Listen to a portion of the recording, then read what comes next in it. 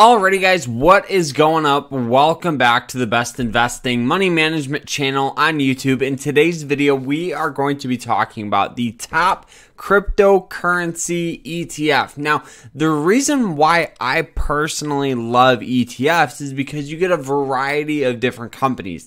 Instead of picking and choosing, the best stocks, you can pretty much just invest in the general sector, and if one or two or three stocks in that ETF are good, then that will definitely boost this ETF up. But in today's video, we are going to be looking at the top 3 blockchain, Bitcoin, or cryptocurrencies ETFs for this year. Now, there's been so much hype about these cryptos, right? We've seen Bitcoin go all the way up to almost $70,000 per coin, when a couple years ago you could have bought it for $3,000. So there is a ton of buying pressure behind that.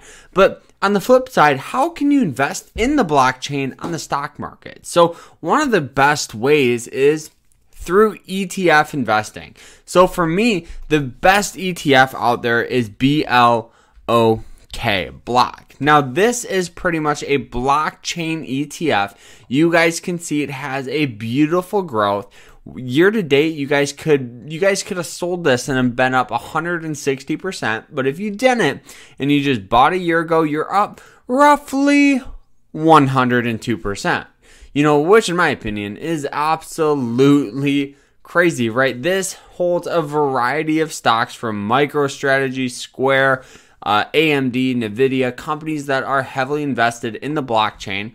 The expense ratio is around 0.71, which that's pretty fair for this amount of growth, right? A stock going up 100% is going to have a little higher expense ratio compared to like the S&P 500 ETF. But this is still an amazing ETF that I would highly recommend.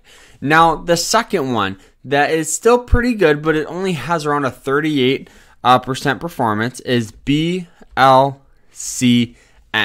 Now, this one here, you guys can see it has a beautiful upward trend over the past year. It's still outperformed the market, but it's only going up 38%, and it still has a decent expense ratio at around 0.68. So it's still pretty high, but you're getting almost a 40% return on your money.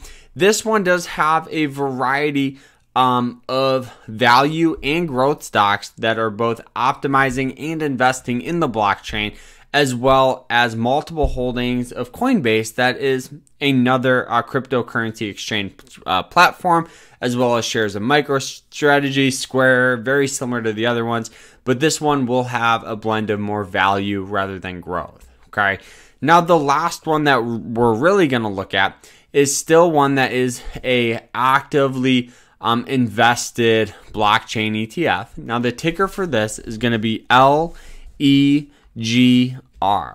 LEGR. So you guys can see this one does have a beautiful growth. The volatility for this one is going to be a lot lower than the previous 3, but this one does have a return of 36% with the lowest expense ratio at around 0.65, but you only get that 36% return each year. Now the top holding for this one is NVIDIA, AMD, Oracle, a variety of companies that are more in the tech world on the blockchain rather than companies that are more invested in it and work with it.